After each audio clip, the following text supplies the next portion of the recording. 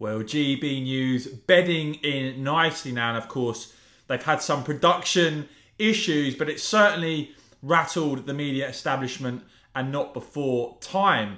But of course, this isn't about what the commentariat think, if they want to sneer or whatever in terms of GB News success. Ultimately, that is down to whether or not they can build that audience of people to watch the show and deliver the type of content that people are interested in terms of that alternative to the left-wing woke BBC.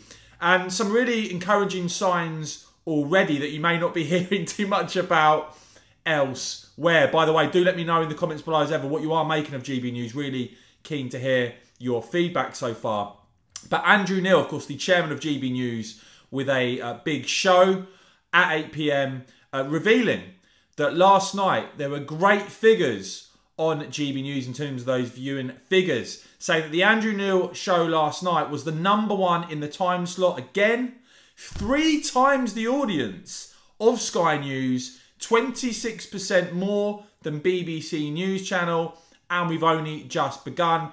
Of course, as you'll notice with Brexit, you know, there'll be naysayers out there who, no matter what happens, no matter how well GB News do, there'll be some people out there that are just mad keen on being negative. So, of course, they're taking pot shots. But look, I think that is a significant achievement, establishing that show as a key part of the GB News offering. And in terms of the feedback from Andrew Neil putting that bit of info out today, Christina Jordan saying, that boycott is working so well, isn't it? Well done, GB News. The Conservative group leader in the Welsh Parliament, Andrew R.T. Davies, also commenting saying, keep it up, guys. Variety is exactly what we need. Also got a comment here from Monty Panizar saying, congratulations for a great start. Figures will go up when there is a Monty show.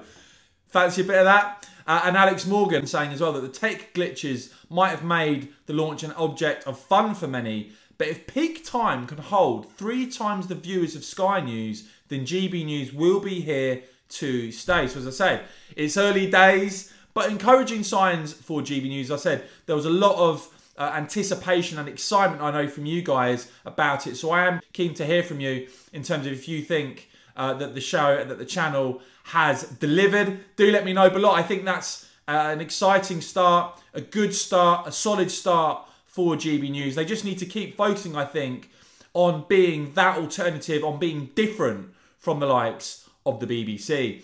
As ever, guys, if you enjoyed this video, do give it a quick thumbs up. Make sure you hit the join button. See the link in the top pinned comment if you want to support my channel and become a member. I would really appreciate it. And of course, as ever, thanks for watching.